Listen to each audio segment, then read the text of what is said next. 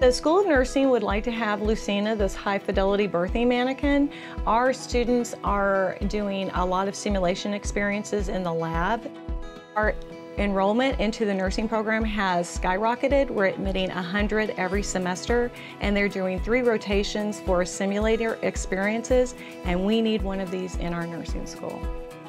The students would have immediate access to her there at the School of Nursing, and they can practice skills and also become much more comfortable at delivering maternal newborn care.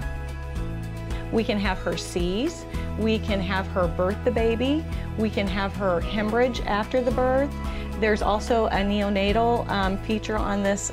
The baby will come out. We can do APGAR scoring, which helps the nursing students through critical thinking exercises to assign that score.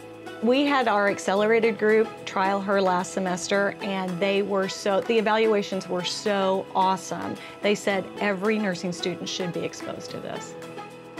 They learned so much from being able to see what went on with the birth, to manage the seizure. We also had her go toxic so that they had to do CPR on her, and they said it was the best hands-on experience they'd ever had.